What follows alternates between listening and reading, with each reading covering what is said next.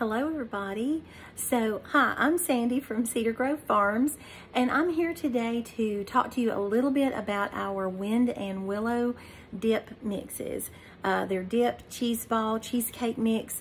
You decide how you want to use it, but with the upcoming 4th of July Independence Day celebrations that are going to be here in less than 2 weeks, I wanted to point out how great these are for company that's coming over or for any celebration that you're having. So the first one I wanted to talk to you about is our birthday cake cheese ball. You can do a cheesecake with this or a cheese ball.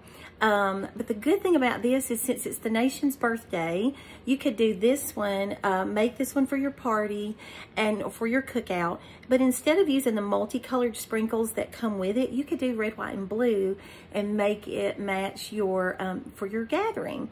So all it takes for this is 8 ounces of cream cheese and a half stick of butter.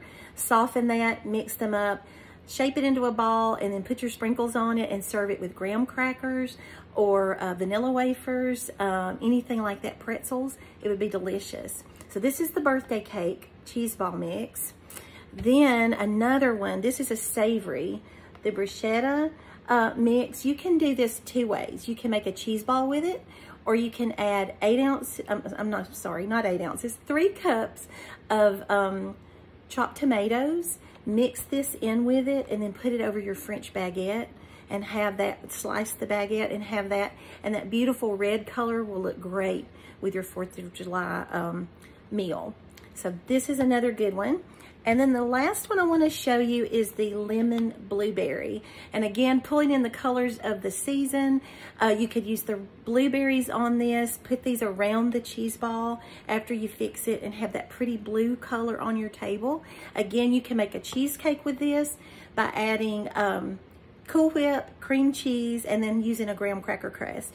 Or you can do the cheese ball like I mentioned earlier. So anyway, happy 4th of July. I know it's coming up so soon. I hope you have a great Independence Day, and come on out to Cedar Grove Farms and get one of these great mixes or all 3 to have for your get-togethers.